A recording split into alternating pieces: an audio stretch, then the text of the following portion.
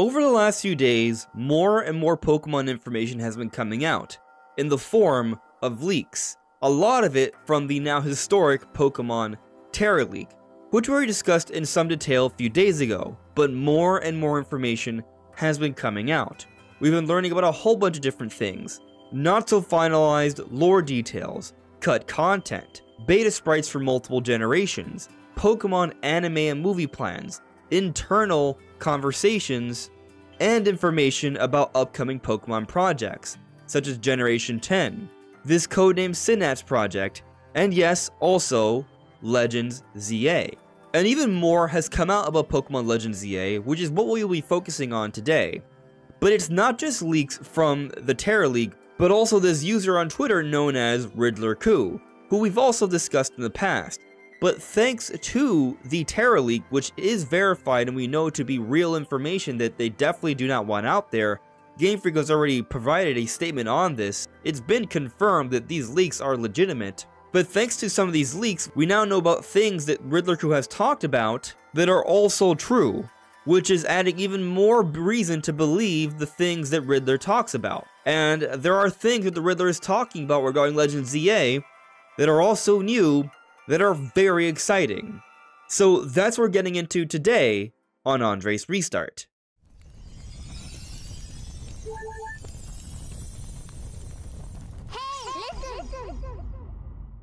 And here's a brief message about today's sponsor, Ecostash. Ecostash has gone ahead and provided to me an accordion file organizer. It has plenty of pockets, labels, it's made out of wheat straw, so it's completely eco-friendly, and it's totally sturdy, and it's really great for fitting all of your documents into a neat, compact space. If this is something that interests you, check the link in the description below or in the comments, and make sure to not only click the 10% coupon on Amazon, but to put the coupon code in the payment gift card promo section to get an additional 15% off for a total of 25%. Thank you to Ecostash for sponsoring today's video. Hello everyone, this is AndresRestart, and we're getting right into this here, but I would like to point out that we're going to be jumping back and forth between RiddlerCoo leaks and Terra leaks, because they do relate to each other. So, for example, we've already discussed how there are anime plans for both Mega Zygarde and Mega Zeraora. Both of these Pokemon are going to be getting Mega Evolutions. Now, we know this is related to Pokemon Legends Z-A because they've essentially confirmed to us that Mega Evolutions are returning. Now, of course, a lot of us believe that Zygarde is going to be playing a very important role to the story.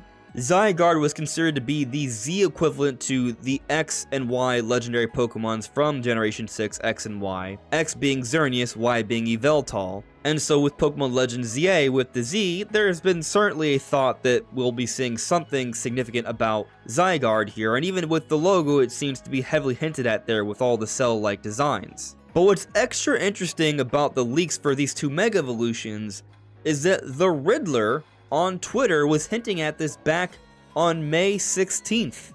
Here, he says, "Your Z-A game is coming," and then shows Zeraora and Zygarde. And who are the two Mega Evolutions we learned about in the recent Terra leak? These two Pokemon. Now, this is interesting for multiple reasons. One, it adds more credibility to the Riddler, which many people have been doubting this last year because we didn't get to see a Generation 5 remake announcement from the Pokemon Presents, which there appeared to be a lot of smoke for. But here, this is something that is very blatant and specific. Why Zeraora? Why Zygarde? My take? They also have had access to this information. They are privy to the conversations or whatever is going on in terms of the anime discussions for Mega Zygarde and Mega Zeraora. Now, this information alone is perhaps not that exciting because, okay, sure, Mega Zeraora and Mega Zygarde are coming, but it gives us more reason to trust the Riddler. And it should also be pointed out that the Riddler has talked about Project Ikaku as Pokemon Legends Z-A, and we have learned that yes, that is the code name for Pokemon Legends Z-A, so it's even more reason to believe this person. So with that said, let's now check out something they said very recently about Legends Z-A. Well, Ikaku art style looks similar to Titan.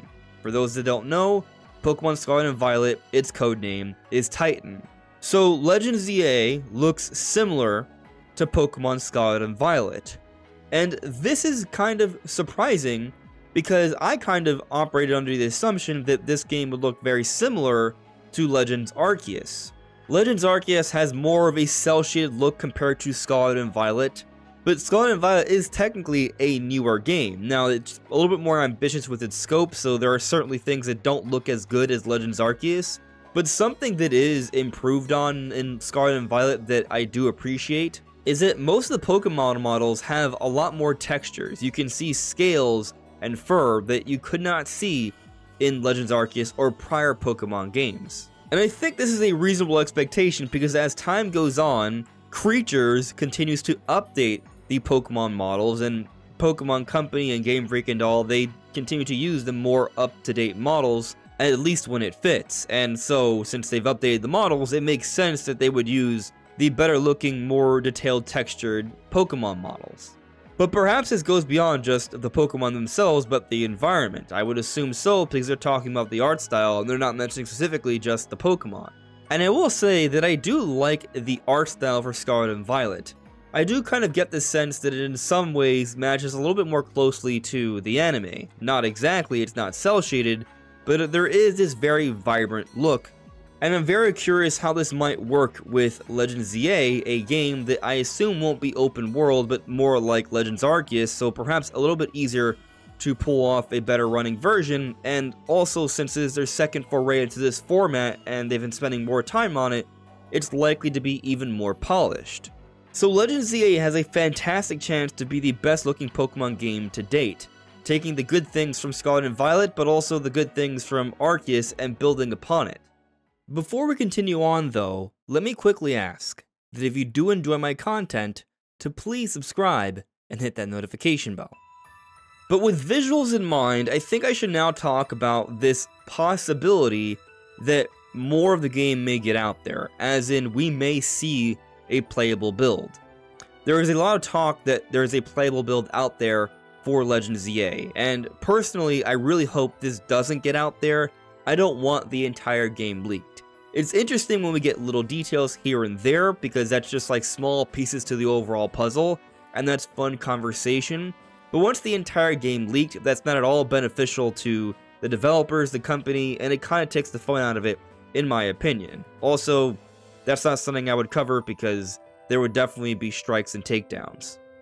But so far, what we've understood is that it's just the leaker themselves that has a playable build. And they say that the game is actually very enjoyable, even with the lag. And that they're not planning to release any more details about the game. And nothing has come out in the last couple days about Legends Z-A from this leak, but we have learned details from the Riddler as we've been discussing.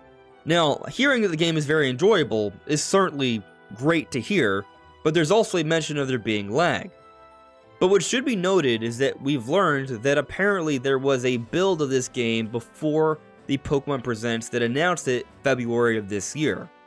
And so presumably that's the version that they're playing right now, and even if it's not that version, even if it's an even more up-to-date version today, this game is not coming out this year, it's coming out sometime next year. So I really don't think we should be judging this negatively in any way, because unfinalized, unfinished builds of a game over a year before release probably will have lag or other issues. We should be concerned once they start showing us significant footage. And even when they start showing us significant footage, we've seen plenty of examples where they show off a trailer of the game with gameplay, and it's still not a final build, so the game's not running as well as it will by the time it comes out.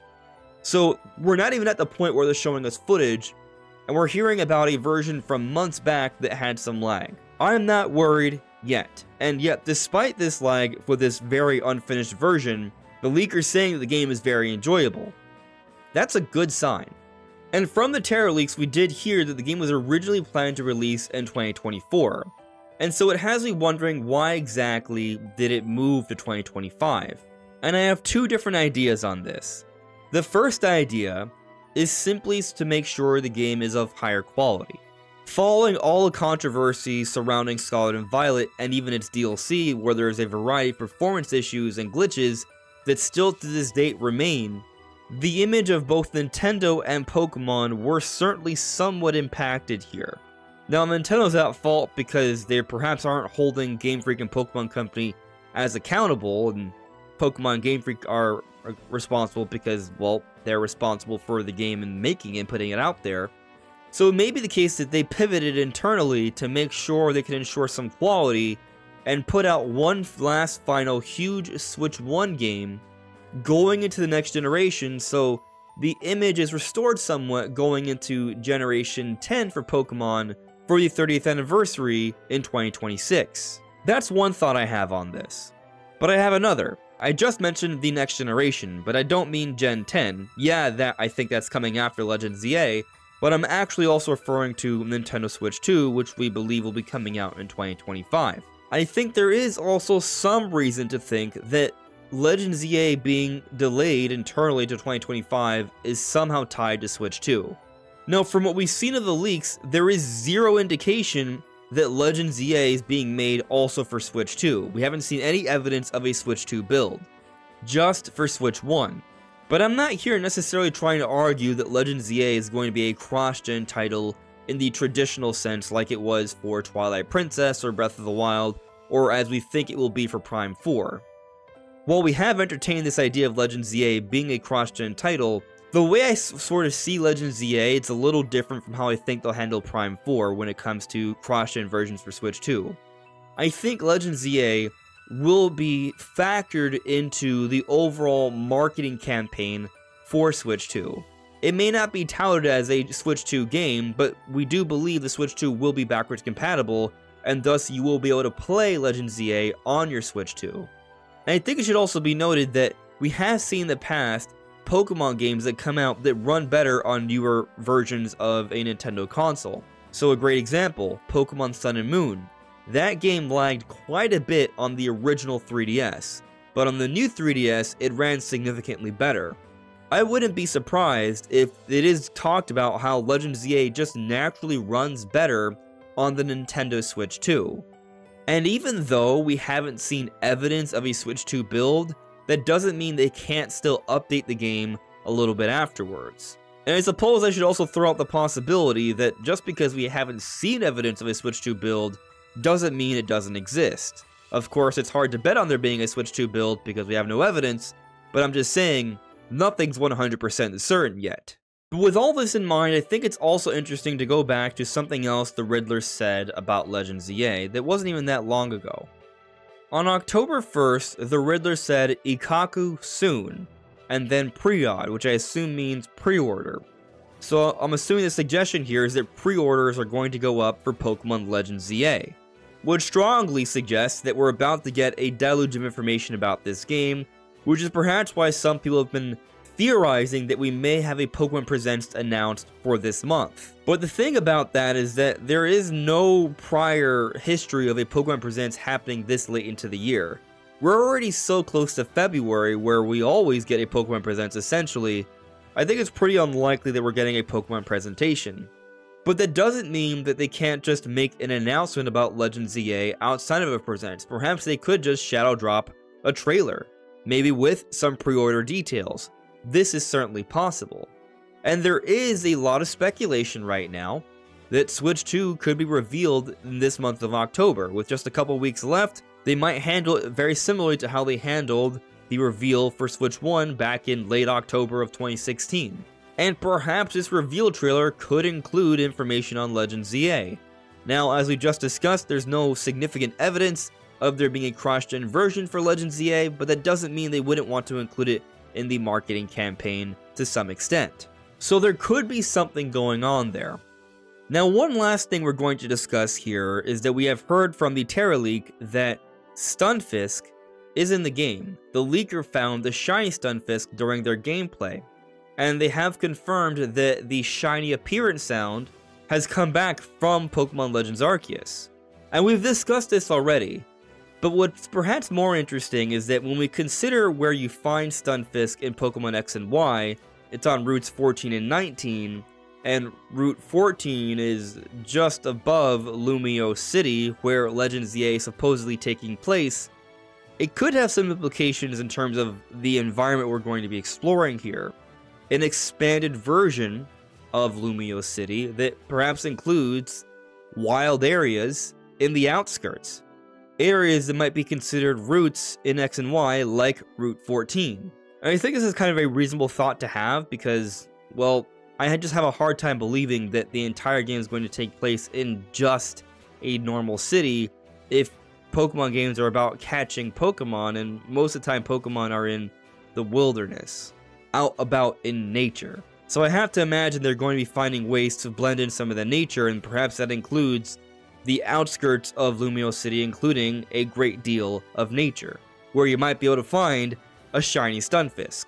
But so far, that is the extent of the leaks regarding Pokémon Legends Z-A, and what I think they might suggest.